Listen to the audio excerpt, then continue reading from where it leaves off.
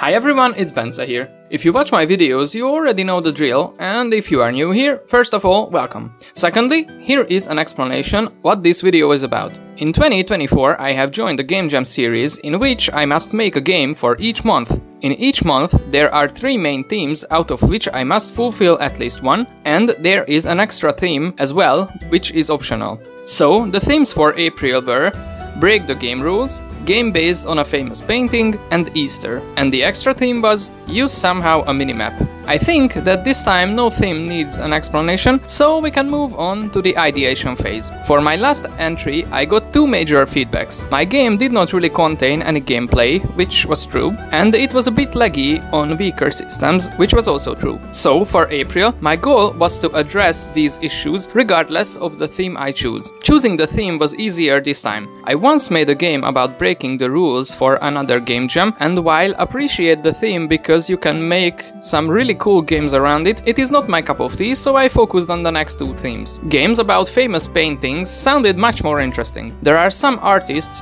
whose work I really admire, such as John Bauer, Zadislav Bekinski, and MC Escher. You can do some really creative stuff with pictures. For example, you can enter them. My idea was to create a few levels based on the paintings of Zadislav Bekinski, which the player can explore. I love environment art, just look at the early videos on this channel, so this would have been a cool exercise. However, I was not really sure about what game mechanics I should use. Worse, I would have needed a handful of custom models, and I am not that good in modeling, so making the surroundings I wanted would have taken me a lot of time, not only to make, but also to optimize. So for now I abandoned this idea, but I might revisit it in the future.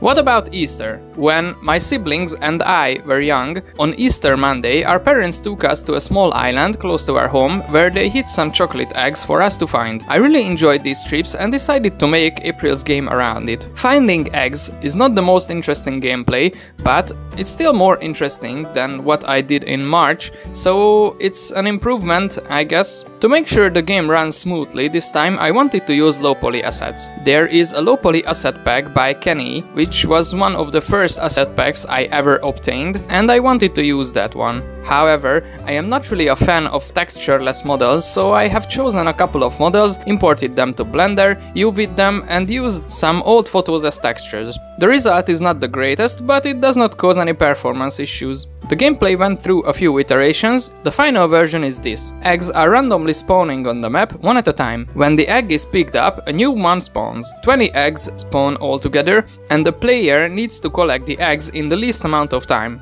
To make collecting easier, when an egg spawns, a path is created towards it from the current position of the player. I used C++ and Blueprint for the code, added a nav mesh to easily determine random spawn locations for the eggs. The nav mesh was also useful for the path. I obtained the nav mesh location of the newly spawned egg and the player and used the nav mesh's findPath function to create a spline between them. However, when it came to sweeping the path mesh along the spline, it turned out that the ups and downs of the terrain were not always followed by the spline, and I could not increase the number of spline points calculated by the findPath function. If you have a solution to this problem, let me know in the comments. This time I did not receive any major criticisms, which is fine, I guess. So let me give feedback to myself. I am generally satisfied with the look of the map, however, in my opinion gameplay was still lacking, so in the game for May I will focus on gameplay even more. And I better start working on the game because it is almost the end of April, and running out of time is not fun, believe me. It has happened to me already back in January, and my January game was only saved by a hard decision. If you want to know what that was, watch this video next.